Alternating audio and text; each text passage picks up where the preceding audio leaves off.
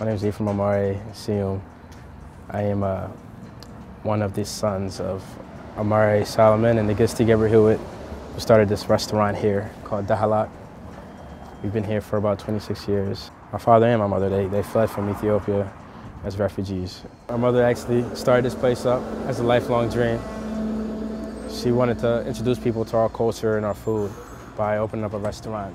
This one, when I opened it, it was Indian restaurant. So people, they came for Indian food.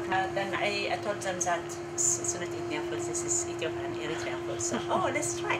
When they tried, the stick, they kept coming and coming. Without advertisement, people, they start to come. The injera itself, that's like the staple of, Eritrean Ethiopian food.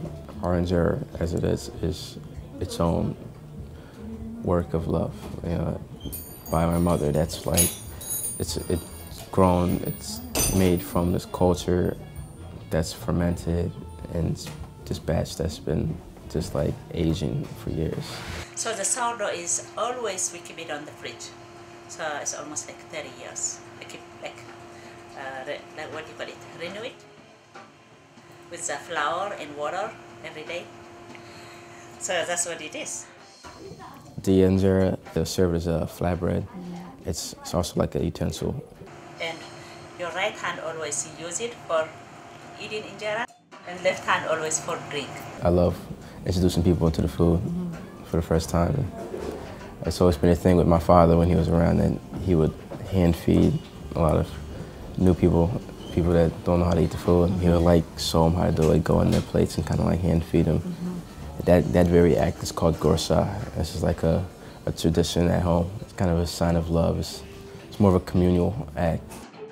With the vibe here is what we're going for. It's more of a communal activities and things for people to feel involved in. Like what I do here mostly is host events, and we have like open mic and crazy karaoke and stuff that happens on Tuesdays. That's my mother, my sister right there. They're carrying the top of what's called a mesob, which is a hand-moving table.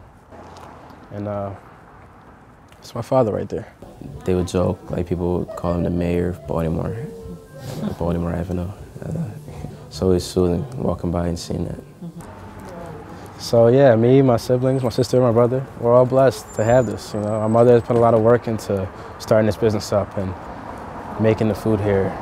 And so did my father with just bringing in the crowds. And I'm currently co-managing the place now, as it is.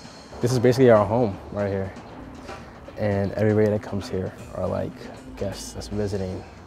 That's the way I see it.